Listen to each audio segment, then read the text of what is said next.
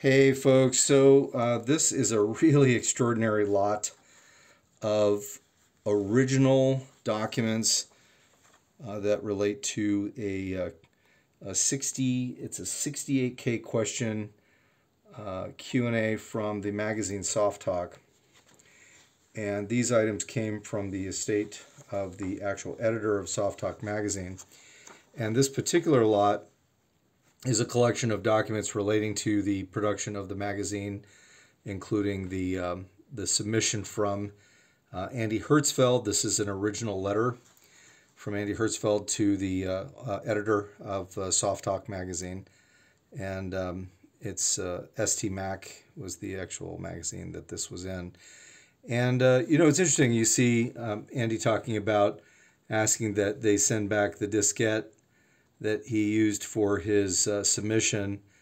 He's obviously a freelancer, and he says, contrary to popular opinion, I don't get the discs for free, he says, which I thought was interesting. And, back then people had no internet to transmit files. They were doing everything. They did have dial-up modems, but they were transmitting everything through discs and mailing them, and the discs were sufficiently costly that they wanted them back. So this is the original cover letter. It's signed by him. And then the next item that we have is the manuscript that Mr. Hertzfeld sent over to Softalk magazine with the August 68K questions. When you look at the actual magazine, you'll see what the 68K means. It's obviously a play on words because 68 kilobytes. You'll see the manuscript and how he submits it on perforated dot matrix printer paper, and you'll notice that the editor marked in pencil who needs to see it. You see a lot of the editor's notes in here as well, and then you have many pages of notes and edits that were made, and this is the process that the publisher went through to do this. But back then, people submitted the original manuscript in a printout, and then they put it on a disc as well. The disc was probably used for typesetting. I don't know because I wasn't there, but I'm guessing it was used for typesetting.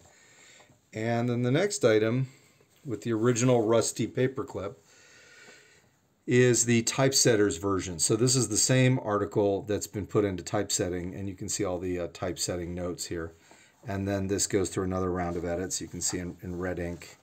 I generally think that Softalk used red ink for first editing. And if there was another round of edits, I think they used black ink for the next round of edits. So this document would be the original notes from the editor, of the 8 pages of this column, so you can see that. And then here's 4 pages. And this is not an actual final board, but this is dated July 3rd, 1984. And you can see the slug line, August questions and answers for St. Mac, which stands for Softalk. It was the magazine called ST Mac, St. Mac, or ST Mac, Softalk magazine for Macintosh, because they had Softalk and then they had ST Mac. But you can see that they've printed out on some kind of a machine. This is the typesetting machine, and it shows what the line numbers are, but in this they have the original editor's notes. This is the beginnings of the layout, but not the final version of what it looks like, but this is how the typesetting looked. And then you'll notice the editor is putting in additional notes and things. So that's 4 pages. These are all originals. And then the last item, which I think is pretty cool, is the final typesetters. I guess we call it a board, I believe. And you'll see how it actually appears in the magazine, 68,000 questions, you see. And you'll notice the byline by Andy Hertzfeld. Now, this is the publisher's approval. The publisher approved it. And you'll notice that originally there was an edit, but then they crossed it off showing that there was no edit. They didn't have highlighter markers that I'm aware of back then, so they used grease pencils. I remember using grease pencils when we were doing the work back in the 80s. And it's the August 1984.